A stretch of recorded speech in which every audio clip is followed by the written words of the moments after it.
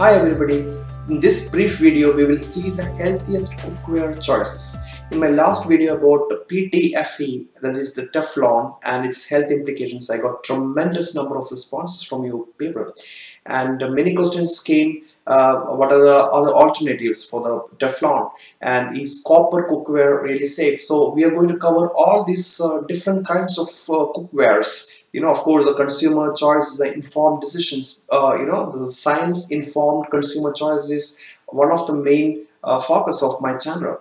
So in this episode, it's a very brief video, but we are going to cover a lot of cookwares and what are the implications and which among these cookware choices the material choice is the comparatively healthier. So we are going to cover, of course, a brief on the PTFE, that is Teflon coated cookware, aluminium, earthenware or clay or stoneware, ceramic, glass, copper and copper bottom steel, brass, bronze, hard anodized cookware, stainless steel, carbon steel and cast iron or enameled cast iron. So we are going to cover a lot of cookware choices. So first is non-stick. We have already explained in my last video. In case you missed it, please check it out on the top. I've already linked up that earlier video, which I got tremendous number of responses and likes. So this is about the non-stick, that is PTFE or polytetrafluoroethylene, which is a plastic. Basically, it's a polymerized plastic invented by DuPont, a multinational US company. Then marketed as it as Teflon. So Teflon as such is not toxic, but when you produce a Teflon, there is a chemical called PFOA, that is perfluorooctanoic acid or PFA, which is toxic, which is actually a carcinogen, that is actually cancer inducing and host of other diseases as well. So most of this non-stick cookware, when you heat it, this chemical leaches out into the whatever you are cooking. So it's not really a good one, because the PFOA is banned in many of the nations. For example, the US or Europe or Japan, it has been banned, but here in India it's not banned, and that is why even expensive non-stick cookware which you buy might contain PFOA. So don't risk your life by cooking in the non-stick. So my advice is completely avoid it. Coming next is aluminium, very popular across the Indian subcontinent. Right, aluminium is very inexpensive, and the heat distribution is also pretty good. So that is what the thermal conductivity there. It has got excellent thermal conductivity, and the weight is also very lightweight. But mind that aluminium is toxic. It's neurotoxic.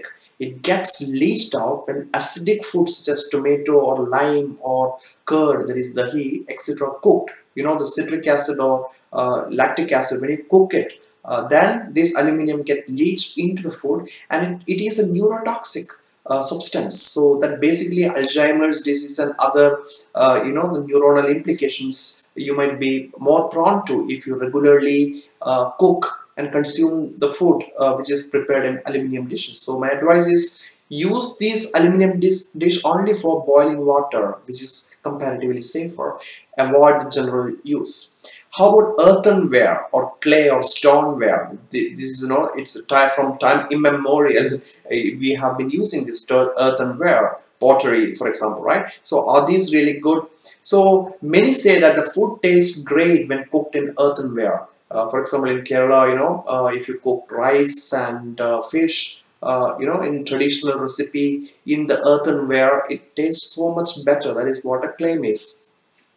And but the problem is that it's very slow in cooking, because the energy efficiency and thermal conductivity is pretty low, and also it's very fragile. So you are wasting a lot of energy resources in cooking in the earthenware, and also of course it's fragile, so it cannot withstand repeated this heating cooling cycles. And it's very porous too, so you cannot wash it with soap. So in case you wash it with soap or detergent, mind that these extremely small cavities of this earthenware can trap all these the detergent residues and get released when you cook something in the next time. So it's not advisable to wash it with detergent or soap.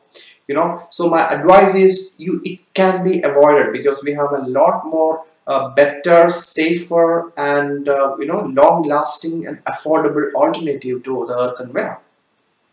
How about ceramic or ceramic coating? So basically this coating is only the surface coating. It can be anything below. For example, aluminium with a ceramic coating or cast iron with ceramic coating. It can be anything. So how about the coating as such, the ceramic coating? It is non-toxic and it's pretty affordable too. But the problem is that it's not really non-stick. You know, Teflon coating is different. It's completely non-stick. You don't really have to use oil at all. But for the ceramic, you have to use oil. So coating doesn't last. That is one of the disadvantages of the ceramic coating, coated cast iron skillet, for example. It chips off. And you cannot use metal utensils, you know, because it can cause damage to the ceramic cooktop, and may also contain and it can leach also the lead and cadmium. You know, if you purchase poor quality or brand ceramic cookwares. So my advice is it's a good option if proper care is provided. That means without using any steel spatula, use only silicon or wooden spatula and stick with good brand. So if you stick with good brand, it's perfectly fine. Ceramic cookware. Coming next is glass. It's now coming to a trendy, you know, the glass cookwares are coming to be like a fancy addition to the modern kitchen, right? It's pictured as one of the necessities of the kitchen. So how is that? It's an inert material, and of course glass has it's completely transparent, so you know you can see through what is actually being cooked in it. So, and it conducts pretty good, but the problem is that the heat distribution is uneven. So that means that if you cook in one place, so heat is really distributed in that particular point, not everywhere, you know. So uneven heat distribution is a problem if you cook in the glass, and it's not good for the stove top, you know. So there is an issue with that. But if you use this one for the microwave, it's perfectly fine. Plus glass is fragile, and glass do contains lead and cadmium, especially if glass is poor grade and you know, poor make. The brand matters when you buy the, you know, good quality glass. For example, borosilicate is a pretty good one, right? So lead and cadmium often used to manufacture the glass. So in case of the poor quality glass, it can leach out. As you know, the lead has neuronal implications and cadmium as well. Both are heavy metals, and it leads to the low IQ level, you know, so the intelligence level will be quite low. You know, in case of the lead poisoning, of course, lead is everywhere these days. Leaded petrol, for example, in one point in time, the petrol used to contain the lead, you know, and that has led to decreased IQ level in urban population compared with the rural population. So nowadays, leaded petrols are not very common in the market. So my advice is it can be avoided because we have better alternative to the glass cookware. And how about copper? You know, copper has been touted in traditional Indian, you know, the culture, or you know, the gastronomy or Epicurean tradition, that we often used copper cookware in one point in our history. So how is this copper cookware? The beauty of the copper is that it is excellent in heat conductivity. And if you really look in the literature, copper is also antimicrobial. You know, so it has got several good property, but mind that copper is toxic. Copper causes a disease called copperitis. You know, copperitis, of course, a neurotoxin, and especially it gets leached when you cook acidic food in it. As I told you, tomato or lime, or you know, pickling, or vinegar, or you know, the curd, anything. All these acidic food should not be cooked in copper vessels. So my advice is to stay away the copper as such, because it is toxic. It's very well known fact that the copper is toxic. And the same advice goes with the copper based water bottles too. Because the copper is antimicrobial, people are thinking, okay, let us go with the copper water bottle, because it can destroy the bacteria. Of course, it can destroy the bacteria. It can also destroy you. This is the problem with the copper. Copper, when it gets leached into the food or drinks, you know, when it gets entered to our system, then it can cause serious ramifications, including Alzheimer's disease, friends. So stay away from copper, you know, as much as possible.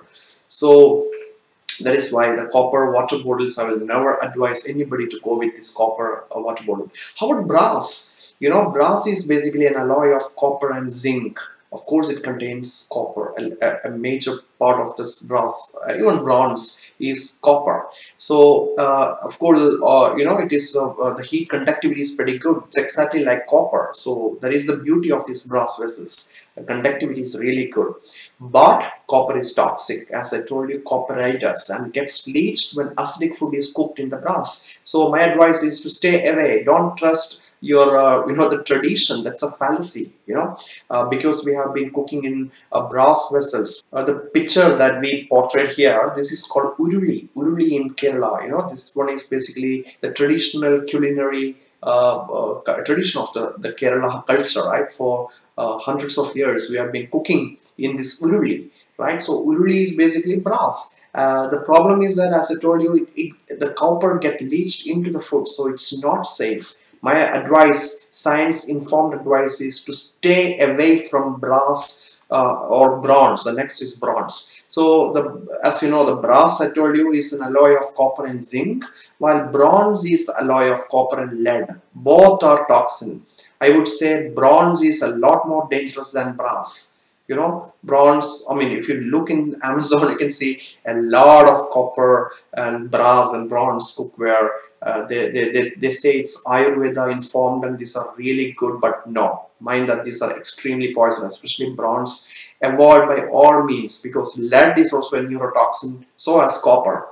Of course, it is the heat conductivity, thermal conductivity is very high because of the copper, but copper is toxic and it gets leached when you cook acidic food in it. And also lead is also dangerous. So please stay away from anything which contains copper, including bronze, brass, and copper vessels. But at the same time, other use of the copper, for example, this kind of door knobs and door handle. This is a traditional style. I'm not saying Vastu. It's not part of Vastu, but it's a part of the traditional architectural style, especially in Kerala. This is basically the temple.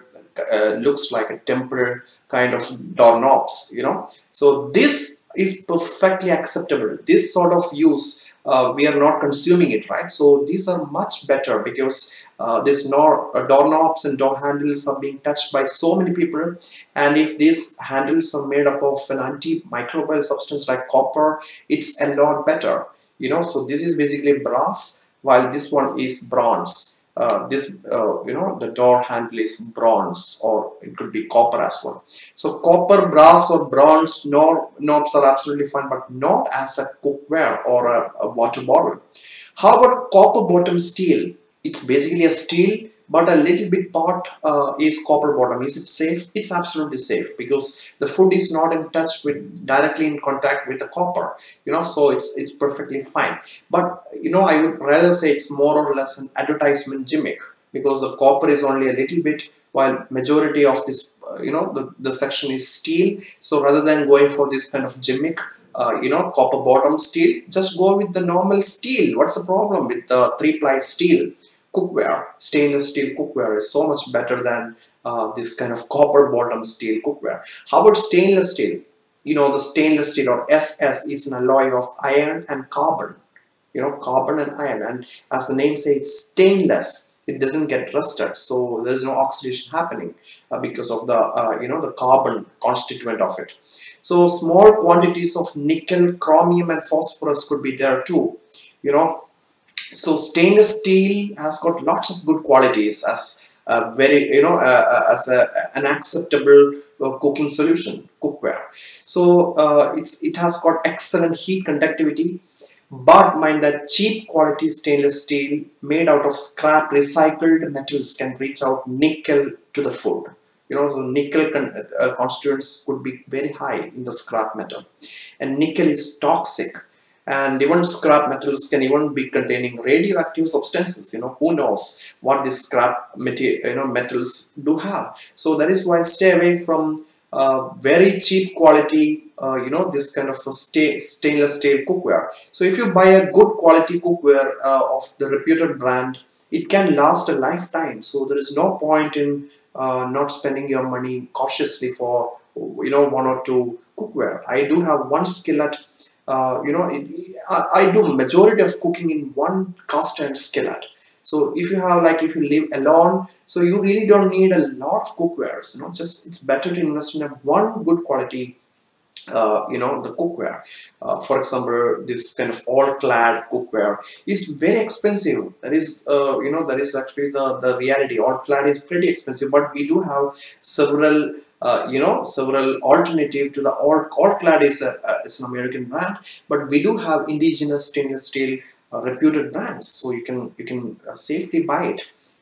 So my advice is high quality stainless steel cookware is a healthy choice, so you can stick with the brand. And more than that, stainless steel is induction, so this symbol is basically the induction cooktop. So it's okay with the induction stove, induction cooktop. You can cook thing because it is a magnetic the conductor. So no problem with stainless steel. But in all the materials that we covered earlier, like clay and aluminum, are not induction safe. Okay, so now next is carbon steel. This is now getting very popular, especially in the US, Europe and Japan. And what is this carbon steel? It's like stainless steel. As I told you, stainless steel do contain carbon, but the carbon steel contain the carbon percentage is a bit higher. So it gives plus and minus. What is a plus is basically the lightweight, but it's really strong. So it's iron and carbon, with carbon content is typically 2%. So minimum 2% carbon needs to be there in the carbon state. So it's just like stainless steel, only the difference is the carbon constituent is quite high and is very expensive. And it do require seasoning. If not, it will rust. It's just like cast iron. Cast iron is just pure iron. You need to coat it with a little bit of oil or any stuff which actually prevents the water. You really need water and oxygen for oxidation, isn't it? So if you prevent the contact with water by putting a thin layer of oil, cooking oil, that is called seasoning. So if you do that, the seasoning, then it will not get rusted. Otherwise carbon steel can be rusted. It's not a stainless steel. And it's reactive to the acidic food as well, this carbon steel. But of course the problem is with the cookware, not really with the food, because even if the carbon or iron get leached into the food, these are absolutely fine, because the food already contains a carbon and iron is nutritious, right? So but the problem is that your cookware will keep on getting degraded if you don't put proper care for it. So my advice is that high quality carbon steel cookware is a healthy choice, so you can stick with the brand. And these days carbon steels are getting cheaper as well. It's pretty affordable too. And of course carbon steel is induction compatible, right? So it's a healthy choice. I can vouch on it. How about hard anodized? It's coming very common these days, and if you search in online retailers, they are selling this. It's really popular, the hard anodized. So it's basically aluminum. That you should know that hard anodized. It looks like it's black in color, polished out exterior, just like this one. The Futura has this this particular cook and serve bowl. This is a hard anodized, right? So hard anodized means it's aluminum vessel with electrochemically oxidized to create an inert surface. So surface is oxidized, and this oxidization is not achieved by simply painting or coating, but it's electrochemical. Cathode and anode in a solution, the dip in a solution. So it's electrochemical. So that means that the bonding is really strong and it's at atomic level. So don't worry anything about the coating being dislodged. It can never happen in your lifetime. So it is absolutely fine and safe.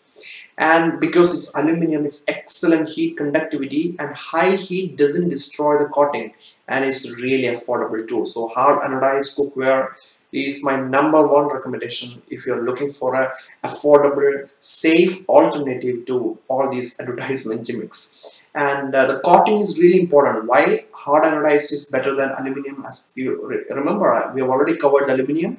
Aluminum is toxic, while hard anodized is already coated with oxidized aluminum.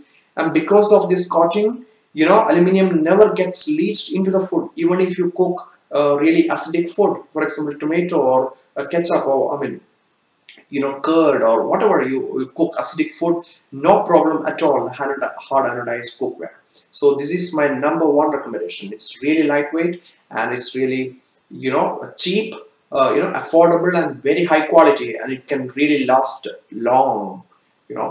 So how about cast iron? So cast iron is also getting really popular these days. And another variant of cast iron is enameled cast iron. So the porcelain coating, ceramic coating comes inside the cast iron. So it's basically a cast iron with ceramic coating. So given these two choices, cast iron or enameled cast iron, I can always say cast iron is more healthier, not enameled, because enameled one is, the food is not directly touching the cast iron, the iron, but rather it is touching the ceramic. Ceramic is also quite fine, given that the brand is reputable, So, but the cast iron is superior because the cast iron is basically nothing but iron.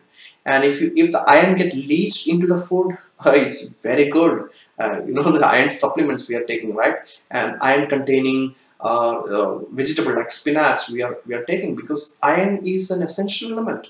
And iron, leaching the iron into the food is a good thing, But enameled cast iron is actually good for your cookware, because if you put an enamel, then you really don't need to do a lot of seasoning.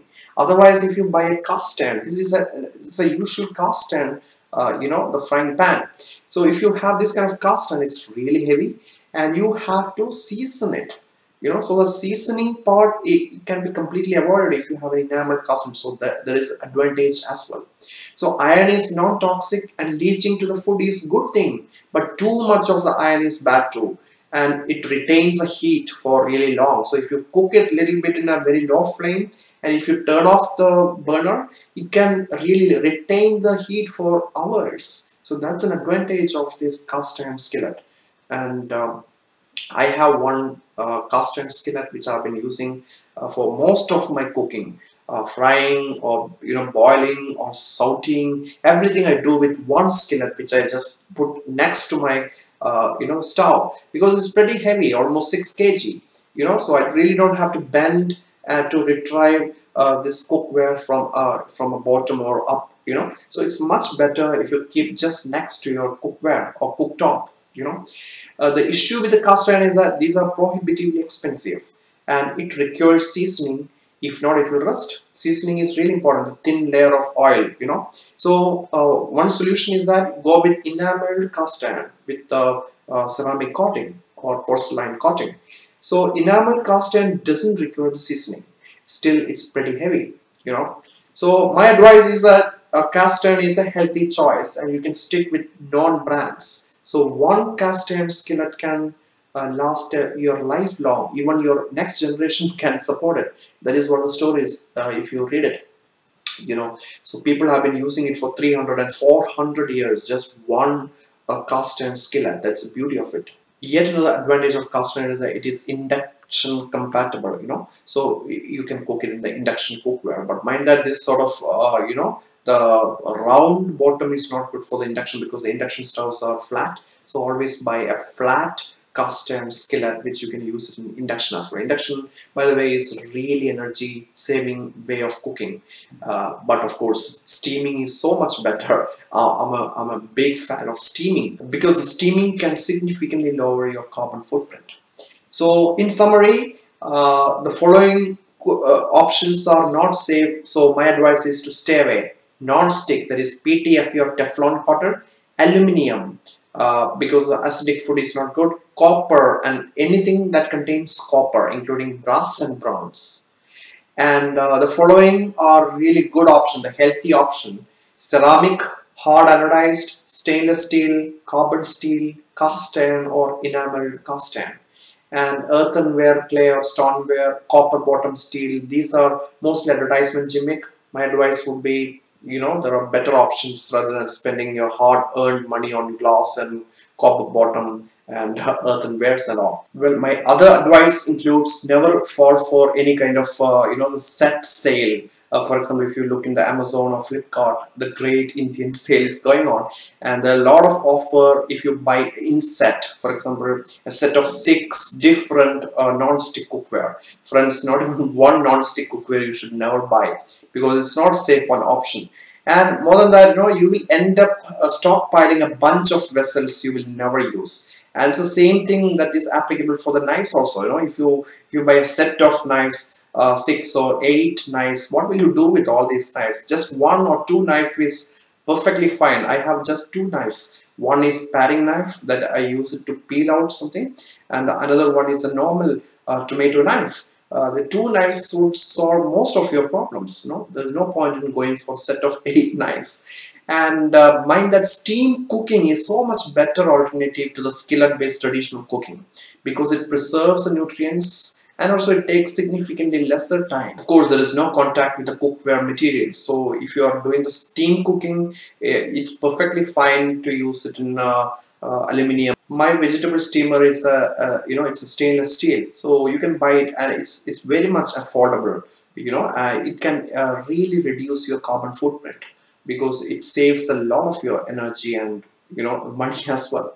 So, and the Teflon or PFOA is definitely toxic, so please stay away from non-stick cookware. Well, other than PFOA, that is the chemical that usually the Teflon cookware do contain, other than this one, the Teflon containing PFOA, toxicity of other materials which we covered in this episode might not be clinically significant. That also you should understand that. So if I say like copper is really toxic, of course it is toxic, but it might not be clinically significant. So you really need to eat breakfast, lunch and dinner continuously for many years to get the manifestations of all this problem. But it's always better to avoid something which is definitely toxic. So instead of simply thinking of the intuitions or hoping for the best, so it's always better to make consumer choices and decisions based on the evidence and what science say. And thanks for watching, and if you like this episode, please click thumbs up and subscribe to my channel and share it in the relevant groups. I will see you soon in my next video. Have a great day.